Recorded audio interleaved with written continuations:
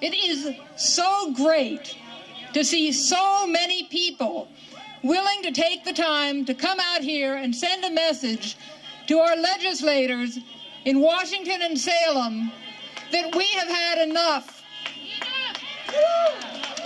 Enough taxation, enough regulation, enough overspending, enough overborrowing, enough bailouts, enough stimulus packages, and enough redistribution of wealth. Our government exists to serve the people. We do not exist to serve the government. How well is your government serving you? Our representatives in Congress are gutting our economy with overborrowing and overspending for toxic asset relief programs, bailouts, and stimulus packages that benefit their major campaign contributors at our expense. They are diluting the value of all of our savings, income, and retirement funds by printing up trillions of dollars of toilet paper currency, leading to hyperinflation and the devaluation of every dollar you own or earn. They are mortgaging our nation to foreign powers like China and indenturing our children and our children's children to pay off the astronomical debt that they are incurring in our name. They're driving the industries that sustain our economy offshore by prohibitively expensive and increasingly restrictive regulations, ostensibly to protect the environment and prevent climate change. They're creating a whole new elite class of government employees who don't produce anything, but are compensated far more generously than the private sector can hope to afford because they're paid by you and me with our tax dollars, while our economy crumbles around us.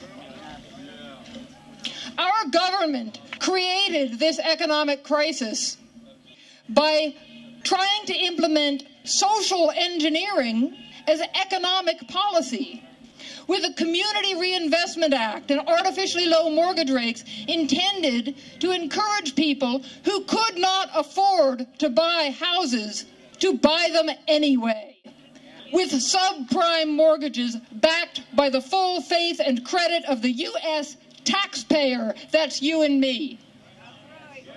And now they're pretending that they can get us out of this mess in the exact same way they got us into it, by loosening up credit and promoting risk-free mortgages for people who still cannot afford to buy houses, and investing our taxes in the same toxic assets that are threatening to topple the world economy.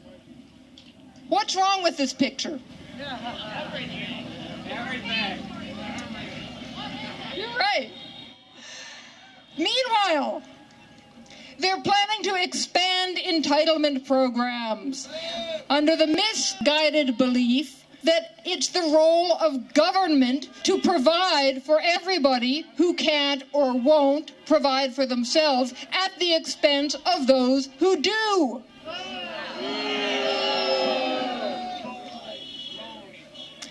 Our lawmakers keep passing more and more laws to protect us from ourselves.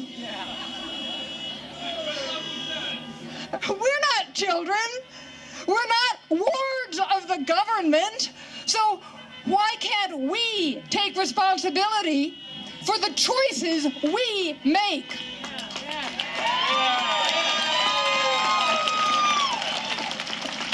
Both federal and state of government are continually expanding their power to determine what we can and cannot do with our own private property.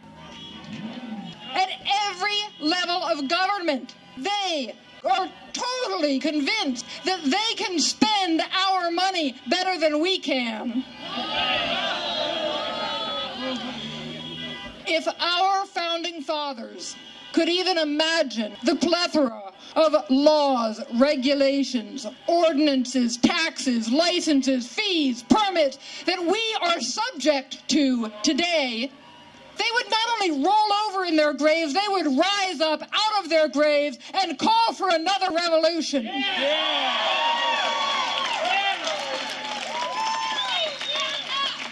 But our current administration and Congress seem to believe that we don't have enough government.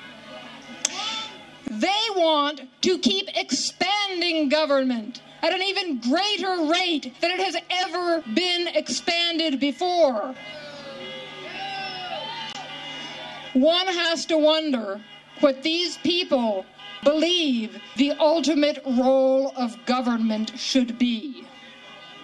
It's certainly a far cry from what our founding fathers intended. If you've had enough, it's time to stand up and send a loud and clear message to your legislators that their days in office are numbered.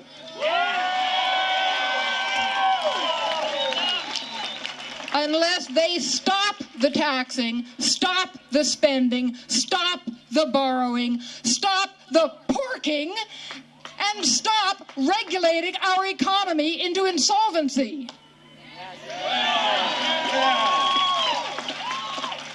It's time for the people, once again, to rise up and take a stand against overtaxation and overregulation.